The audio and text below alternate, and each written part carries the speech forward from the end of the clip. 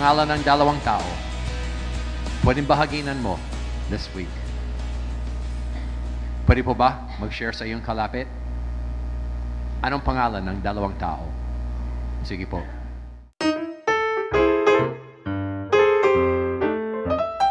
So, ang kailangan ay set the pattern. Kagaya ng sinabi kanina, set the pattern. Pag meron tayong pattern na madaling sundan para ma-immobilize ang ating mga miyembro. Ang kailangan, pag magsasagawa tayo ng T4T, kailangan meron tayong one method. One method. Maraming paraan para mag-share ng gospel. Hundreds, if not thousands. Maraming magagaling, maraming magaganda.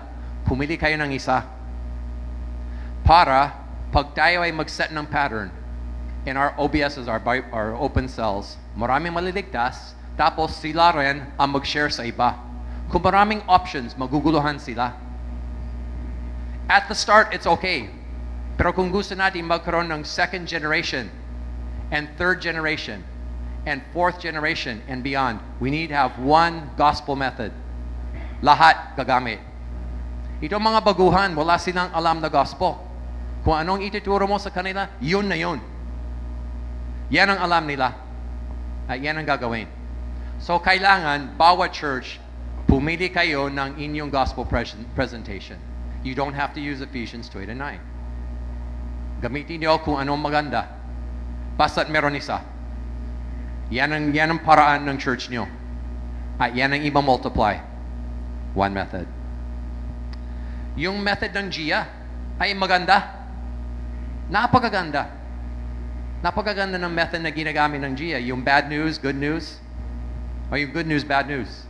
Tama ba yan? Ano? Bad news, good news. Alam niyo yung news. So, napakaganda. Kung yan ang gusto niyong gamitin, gamitin niyo. Pwede. Di kailangan gamitin ang Efeso 2:8 hanggang 9. That's not T4T. T4T is find one gospel presentation that works very well. At napakadaling gamitin. Napakadaling i-reproduce. Di kailangan materials na mahirap makuha. Pwedeng iulit ng iulit. Multiply ng multiply. At yung kahit yung baguhan, kayang-kaya niyang gawin. So it's got to be simple. Set the pattern, simple. So kung ano ang paraan, nasa inyo yan. Maraming posible. So bakit pinili ang Efeso 2:8 hanggang 9?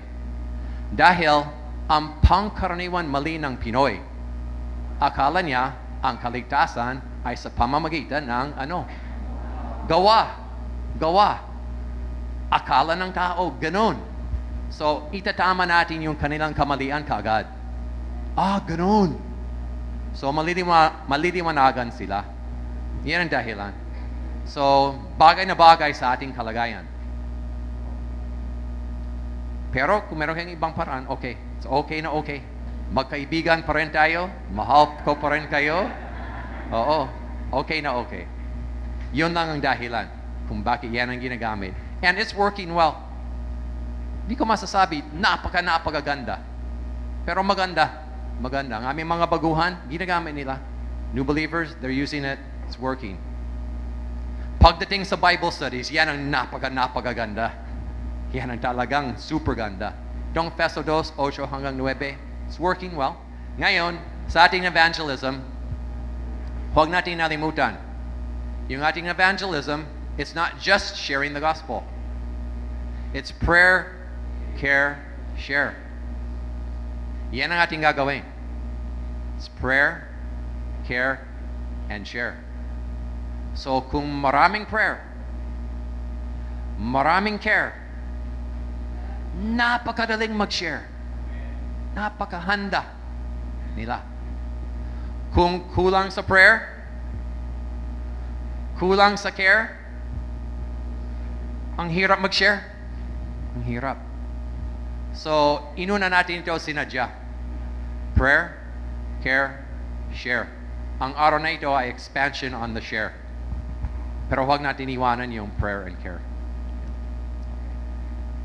Okay, tapos, yung ating testimony na pinag-aralan last time, Yun po ang pwede maging daan. Pwede maging paraan para mag-start. Sa maraming miyembro natin, para mag-start ng gospel presentation, kahit anong presentation, sa iba, medyo mahirap. Pero, para mag-share ng kanilang life testimony, suabe. So, doon pwede silang magsimula. Sharing their testimony, kung responsive ang tao sa testimony, gospel presentation. Kung anong presentation pinili nyo. So, yan ang dahilan. Last time, handang-handa na tayo sa testimony. At ngayon, gospel presentation. After that is the Bible study materials na ibibigay sa inyo 2 meetings from now. Yan ang excited na excited ako para ibigay sa inyo. So, ganun ang ating daloy. Prayer, care, share, testimony, gospel, Bible studies na. Okay. So, meron tayong materials para sa inyo. Yung ating facilitators notes, ngayong araw, marami kaming notes. Bibigay sa inyo. PowerPoint, ibibigay sa inyo. Next meeting, pag nag-share na kayo ng gospel. So, yan ang assignment. Mag-share kayo ng gospel. Next meeting, ibibigay sa inyo kung kompleto kayo. Roman form, goals, name tag, lahat may name tag. Bibigyan ng CD. Yung materials na ibibigay sa inyo para magturo sa church, it's a shortened version. So ang ating ginagawa dito, it's pump pastor's training. 1 to 6, maghapon. The whole hapon.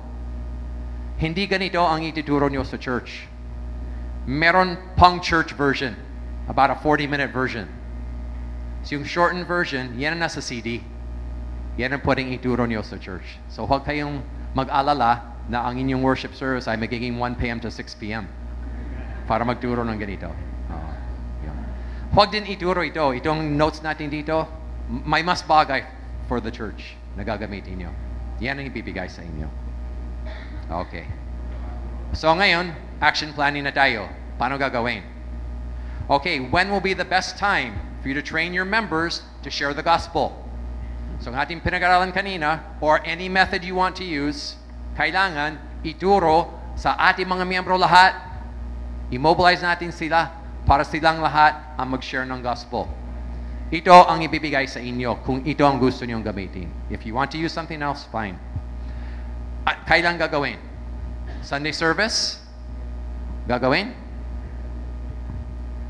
Or some other time? Tanda ng sinabi ni Yingkai, train everyone. Sabi ni Yingkai, train everyone. Kung gagawin natin sa ibang oras at araw, hindi makaka-attend lahat. Why not? There in the Sunday service, nandun ang lahat. Gagawin natin itong gospel training para makapagbahagi sila. But it's up to you kung kailan ang bagay sa inyong church. Isang option ay Sunday school. Di yata. Hindi yata. Karamihan sa Sunday school is the worst option. Dahil kung meron kayong 100 umattend sa worship service, 15 ang umattend sa Sunday school. Gusto yung mag-train ng 15, okay, gagawin sa Sunday school. Kung meron kayong Sunday school. So, it's up to you kung kailan gagawin. Okay? For Gia, magaling na kayo sa inyong gospel presentation. So, kung gusto nyo, in some time slot, pumili kayo ng time slot, at pwedeng a short review of good news, bad news. Kung gusto nyo. Or, kung gusto nyo, subukan Ephesians 2:8-9, yan ang magiging method nyo, okay, teach the whole thing. Or take the whole time, review good news, bad news. So it's up to you kung ano ang kailangan sa inyong church para maging handa lahat ng mga miyembro. Okay?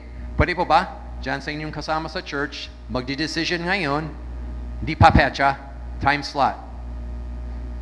Sa inyong church, kailan gagawin itong evangelism training. Okay? Pwede po ba? Mag-usap kayo dyan at i-decision natin ngayon. Take about 2 or 3 minutes para i-decision.